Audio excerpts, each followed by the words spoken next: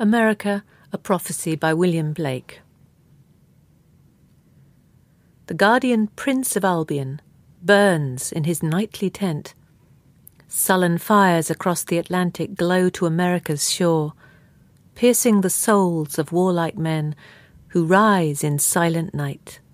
Washington, Franklin, Payne and Warren, Gates, Hancock and Greene meet on the coast glowing with blood from Albion's fiery prince.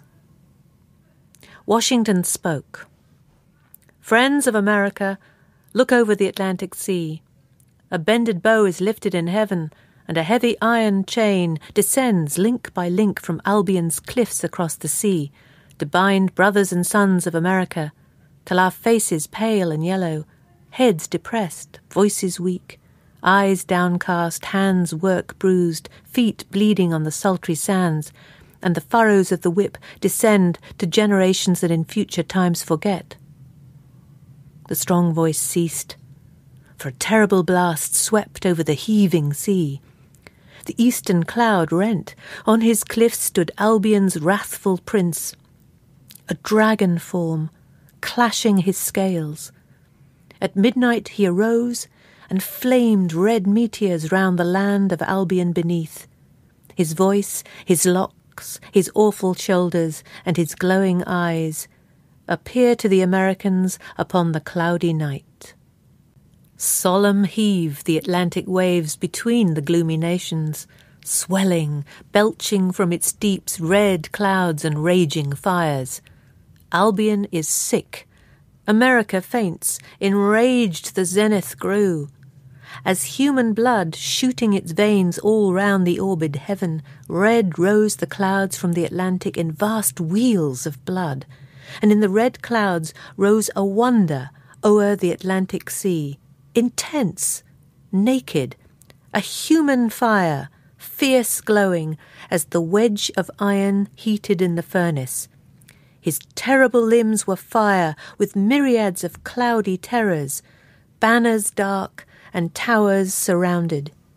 Heat, but not light, went through the murky atmosphere. The King of England, looking westward, trembles at the vision. Albion's angel stood beside the stone of night and saw the terror like a comet, or more like the planet Red that once enclosed the terrible wandering comets in its sphere.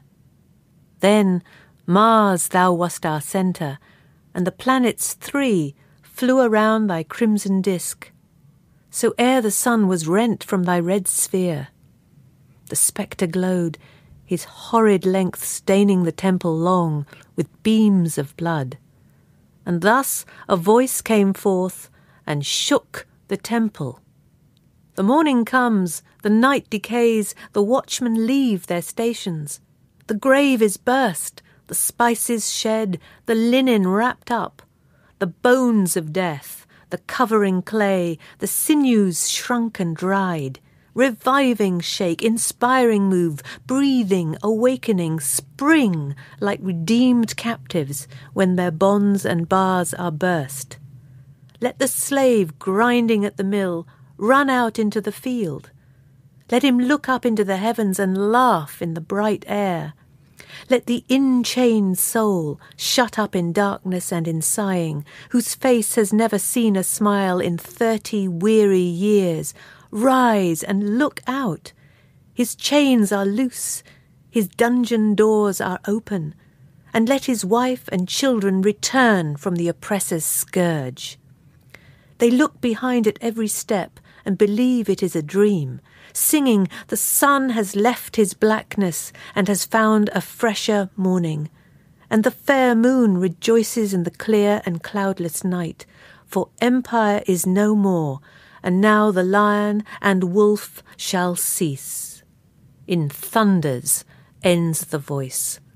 Then Albion's angel wrathful burnt beside the stone of night, and like the eternal lion's howl, in famine and war replied, Art thou not Orc, whose serpent formed stands at the gates of Enitharmon to devour her children?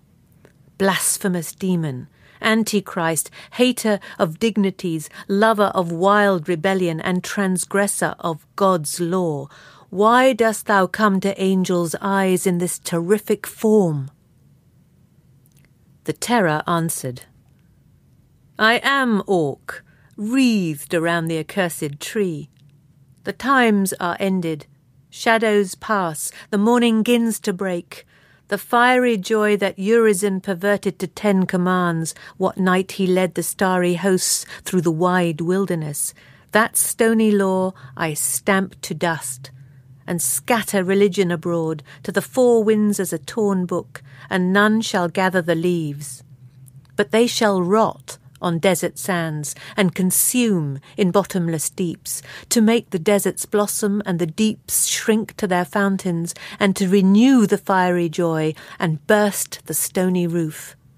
That pale religious lechery seeking virginity may find it in a harlot, and in coarse-clad honesty the undefiled, though ravished in her cradle night and morn.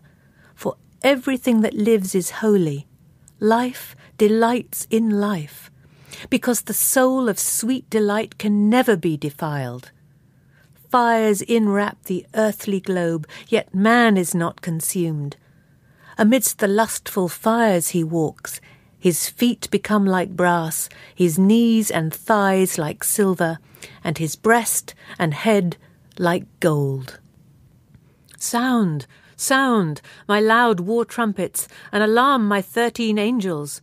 Loud howls the eternal wolf, the eternal lion lashes his tail. America is darkened, and my punishing demons, terrified, crouch howling before their caverns deep, like skins dried in the wind. They cannot smite the wheat, nor quench the fatness of the earth. They cannot smite with sorrows, nor subdue the plough and spade. They cannot wall the city, nor moat round the castle of princes. They cannot bring the stubbed oak to overgrow the hills, for terrible men stand on the shores, and in their robes I see children take shelter from the lightnings. There stands Washington, and Payne, and Warren, with their foreheads reared toward the east. But clouds obscure my aged sight. A vision from afar. Sound, sound, my loud war trumpets, and alarm my 13 angels. Ah, vision from afar. Ah, rebel form that rent the ancient heavens. Eternal viper, self-renewed, rolling in clouds, I see thee in thick clouds and darkness on America's shore, writhing in pangs of abhorred birth. Red flames, the crest rebellious, and eyes of death. The harlot womb, oft open in vain, heaves in enormous circles. Now the times are returned upon thee, devourer of thy parent. Now thy unutterable torment renews. Sound, sound, my loud war trumpets, and alarm my 13 angels. Ah, terrible birth! A young one bursting. Where is the weeping mouth, and where the mother's milk? Instead, those ever-hissing jaws and parched lips drop with fresh gore. Now roll thou in the clouds. Thy mother lays her length outstretched upon the shore beneath.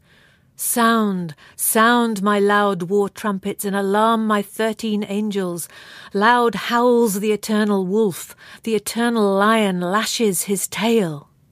Thus wept the angel voice, and as he wept, the terrible blasts of trumpets blew a loud alarm across the Atlantic deep. No trumpets answer, no reply of clarions or of fifes. Silent, the colonies remain and refuse the loud alarm.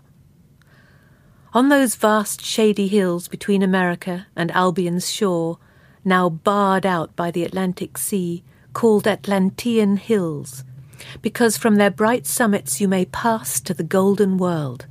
An ancient palace, archetype of mighty emperies, rears its immortal pinnacles, built in the forest of God by Ariston, the king of beauty, for his stolen bride.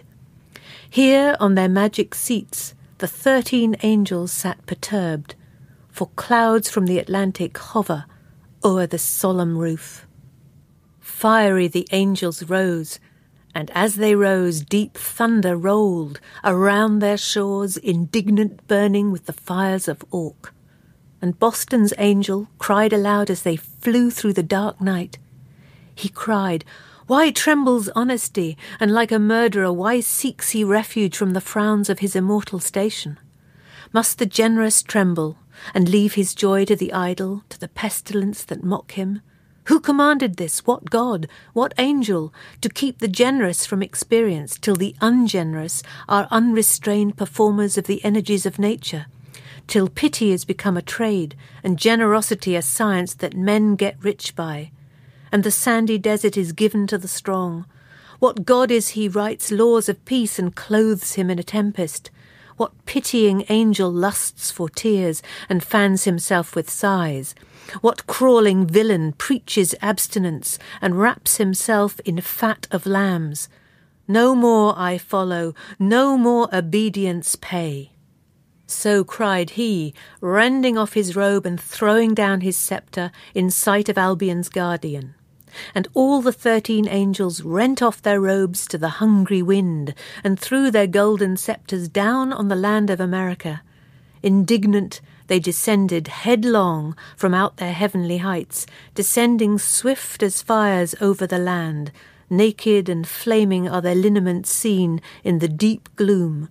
By Washington and Payne and Warren they stood, and the flame folded, roaring fierce within the pitchy night, before the demon red who burnt towards America, in black smoke, thunders and loud winds, rejoicing in its terror, breaking in smoky wreaths from the wild deep, and gathering thick in flames as of a furnace on the land from north to south. What time the 13 governors that England sent convene in Bernard's house. The flames covered the land, they rouse, they cry. Shaking their mental chains, they rush in fury to the sea to quench their anguish. At the feet of Washington downfallen they grovel on the sand and writhing lie, while all the British soldiers through the 13 states sent up a howl of anguish, threw their swords and muskets to the earth, and ran from their encampments and dark castles, seeking where to hide from the grim flames and from the visions of Orc, in sight of Albion's angel, who, enraged, his secret clouds opened from north to south, and burnt outstretched on wings of wrath, covering the eastern sky, spreading his awful wings across the heavens. Beneath him rolled his numerous hosts, all Albion's angels camped, darkened the Atlantic mountains, and their trumpets shook the valleys, armed with diseases of the earth, to cast upon the abyss their numbers 40 millions, mustering in the eastern sky. In the flames stood and viewed the armies drawn out in the sky, Washington, Franklin, Payne, and Warren, Allen, Gates, and Lee, and heard the voice of Albion's angel give the thunderous command. His plagues, obedient to his voice, flew forth out of their clouds, falling upon America, as a storm to cut them off, as a blight cuts the tender corn when it begins to appear. Dark is the heaven above, and cold and hard the earth beneath. And as a plague wind filled with insects cuts off man and beast, and as a sea overwhelms a land in the day of an earthquake, fury, rage, madness in a wind swept through America, and the red flames of Orc that folded roaring, fierce around the angry shores, and the fierce rushing of the inhabitants together. The citizens of New York closed their books and locked their chests. The mariners of Boston dropped their anchors and unlaid. The scribe of Pennsylvania casts his pen upon the earth. The builder of Virginia throws his hammer down in fear. Then had America been lost, overwhelmed by the Atlantic, and earth had lost another portion of the infinite. But all rushed together in the night in wrath and raging fire. The red fires raged, the plagues recoiled. Then roll they back with fury on Albion's angels. Then the pestilence began in streaks of red across the limbs of Albion's guardian. The spotted plague smote Bristol's and the leprosy London spirit, sickening all their bands. The millions sent up a howl of anguish and threw off their hammered mail and cast their swords and spears to earth and stood, a naked multitude. Albion's guardian writhed in torment on the eastern sky, pale, quivering toward the brain his glimmering eyes, teeth chattering, howling and shuddering, his legs quivering, convulsed each muscle and sinew. Sickening lay London's guardian and the ancient mitred York, their heads on snowy hills, their ensigns sickening in the sky. The plagues creep on the burning winds, driven by flames of orc, and by the fierce Americans rushing together in the night, driven over the guardians of Ireland and Scotland and Wales. They, spotted with plagues, forsook the frontiers, and their banners seared with fires of hell, deform their ancient heavens with shame and woe. Hid in his caves, the bard of Albion felt the enormous plagues, and a cowl of flesh grew o'er his head, and scales on his back and ribs, and rough with black scales all his angels fright their ancient heavens. The doors of marriage are open, and the priests in rustling scales rush into reptile coverts, hiding from the fires of orc that play around the golden roofs in wreaths of fierce desire, leaving the females naked and glowing with the lusts of youth. For the female spirits of the dead, pining in bonds of religion, run from their fetters reddening, and in long-drawn arches sitting, they feel the nerves of youth renew, and desires of ancient times over their pale limbs, as a vine when the tender grape appears. Over the hills, the vales, the cities, raged the red flames fierce.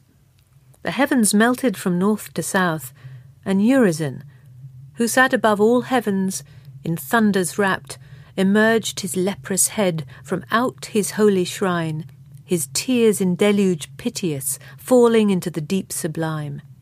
Flagged with grey-browed snows and thunderous visages, his jealous wings waved over the deep. Weeping in dismal howling woe, he dark descended, howling around the smitten bands, clothed in tears and trembling, shuddering cold. His stored snows he poured forth, and his icy magazines he opened on the deep, and on the Atlantic sea white shivering, leprous his limbs, all over white, and hoary was his visage, weeping in dismal howlings before the stern Americans, hiding the demon red with clouds and cold mists from the earth, till angels and weak men 12 years should govern o'er the strong, and then their end should come when France received the demon's light. Stiff shudderings shook the heavenly thrones. France, Spain, and Italy in terror viewed the bands of Albion, and the ancient guardians, fainting upon the elements, smitten with their own plagues. They slow advanced to shut the 5 gates of their law-built heaven, filled with blasting fancies and with mildews of despair, with fierce disease and lust, unable to stem the fires of orc. But the 5 gates were consumed, and their bolts and hinges melted, and the fierce flames burnt round the heavens and round the abodes of men.